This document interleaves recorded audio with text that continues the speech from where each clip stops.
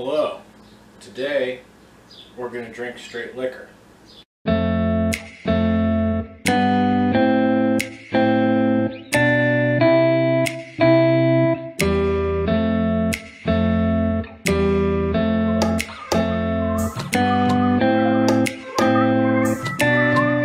That ought to get me proper drunk. We're going to start off with some Scotch. Scotch is whiskey from Scotland. To be called Scotch, it needs to be aged at least 3 years. This is Glenfiddich, which is aged 12 years, this particular one. Single malt. To be called single malt, it's just barley. That's the only grain they're using in the whiskey process. One thing that differentiates Scotch from anything else, they use peat whiskey in the process.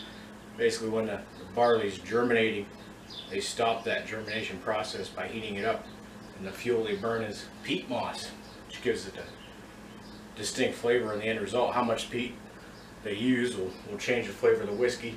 I think Glenfiddich is a little lighter peated than some of their Scotches, and it's one of my favorites, this being the 12.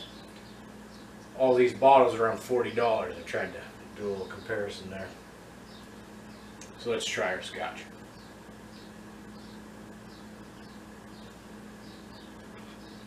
Yeah, it's so smooth. It's really good whiskey.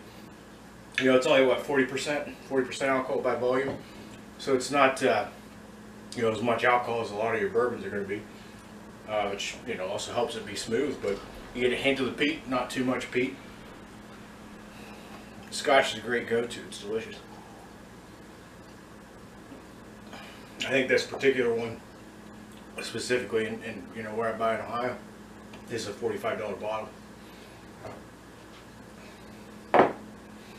Now let's move on to Cognac. Cognac is a brandy. Brandy is distilled wine. Also, I think 40% alcohol. Brandy's, or Cognac, is brandy from you know, a particular region, Cognac region of France. That's the name Cognac. Cognac's going to be aged in a French oak barrel. I believe it also has to be aged a minimum of 2 years. This is VSOP, so very superior old pale, and to have that moniker, it's got to be aged a minimum of 4 years. It's a blended cognac. The youngest brandy in here is going to be at least 4 years old. But it's a good product as well. This is around $40. I believe I paid $40 for this bottle. And traditionally, cognacs drink out of a giant snifter.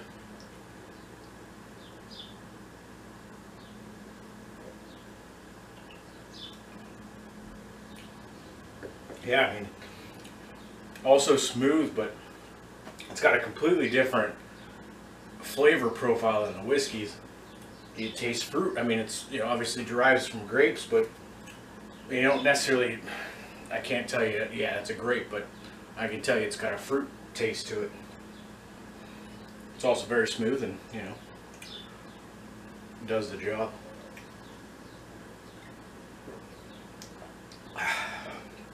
Alright, so that's our cognac, our brandy. And last but certainly not least, we got our bourbon. The best thing about bourbon is it's American. It's got to be made in America. It's got to be made of at least half corn. The majority of it has to be corn, so it's got to be more than half. 51% corn minimum. The other grains they're going to use in the mash bill are like wheat, rye, barley, but it's got to be predominantly corn. So, you know, Scotch was barley for the single malt, and bourbon's going to be mostly corn. This is also aged 10 years, bullet bourbon. I think this is $42 around here. And I don't know what else there is to say. Also aged minimum of 2 years. To be a straight bourbon, it's got to be a minimum age of 2 years in a newly charred oak barrel. So all of them are in oak barrels. One of them's French. This one obviously aged 10 years, but this is bourbon.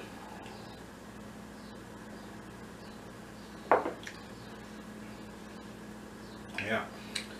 This is a high rye bourbon, so it's got like a spiciness to it, like a black pepper taste to it, just a little bit. Let's give it a little bit of a different taste.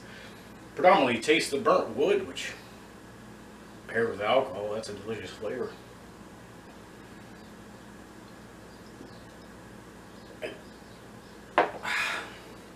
Oh, there you have it. 3 straight liquors. Already feeling the first one. That ought to get me proper drunk. Those 3 together, you know, they all go great with a cigar. Yeah, can't say enough good things about bourbon, Scotch, and Cognac. Alright, hope you enjoy my videos. If you do like them, you can subscribe. I tried out a little bit of a title video scene towards the beginning. Hope you like that. Other than that, have a good day. Thank you.